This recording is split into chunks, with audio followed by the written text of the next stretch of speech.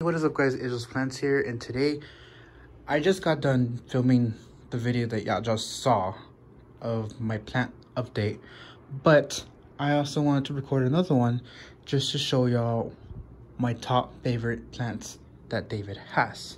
Now, I think we did a video like this a while back, I believe, but I wanted to give y'all my perspective on the more updated version of which ones I like. Now, let's get into it. Now, if you haven't already, please subscribe and please like the video if you've been liking my content so far. I really appreciate it, and let's get into it. Now, we can start on this side. The little aloe that he's gotten. This one he had for a while, I think since Park 410, since the very beginning of his videos, I believe. Yeah, like this is like one of my top favorite plants that he has. And I kind of want to get one like that. Number 2 is the prayer plant.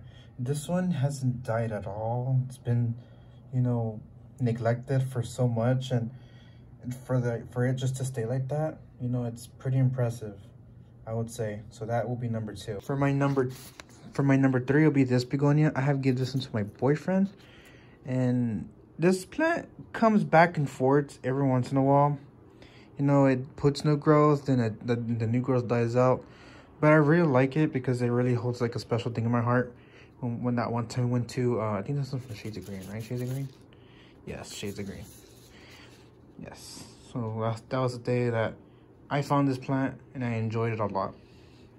So that'll be number 3.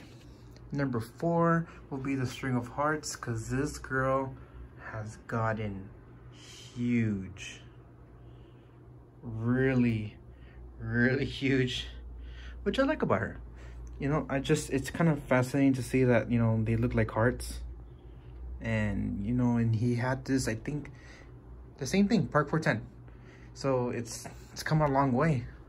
And we hope you really deserved. I know I like the spot that I put it in on number 4. Number 5 will be the Rattlesnake Calathea. To me, I just like the name by itself. And the way it's like, you know, it's designed, like the pattern is really like, you know, eye-catching to me. I've never seen anything like that. So that'll be a good place for number 5. Number 6, this other Calathea as well. I just like the design. I really like it a lot. I can't say anything about it. And I want like a baby version, so I can actually, I want like a little baby version so I can actually like grow it from when it's little to when it gets bigger. For number 7, it would be this plant, which I think it's a rare one from what he told me. I just like it. It's different, unique. The colors are very like weird, and no, this one's just like all like light green. Then it just goes dark green on the rest of the sides. So it'll be a good place for number 7. For number 8, it would be the Monstera. This girl has been, you know, with David for like the longest time, and it's been here even before we have met. So it's a good place for number 9. And then for number 10, I think this one was I was pretty much proud of him when he got it. The Thai Constellation. That would be on number 10. Because it's a pretty plant. A good variegation. And I think right now they're hard to get, what I believe, and they're pushing it back for another year, but that'll be good for number 10. But yeah, guys, that's pretty much it for the video. I'm kind of short a little bit, but that was my top 10 plants that I like about David's collection. But anyways, if you like the video, please give it a big thumbs up, like I said in the beginning of the video, and subscribe if you haven't already.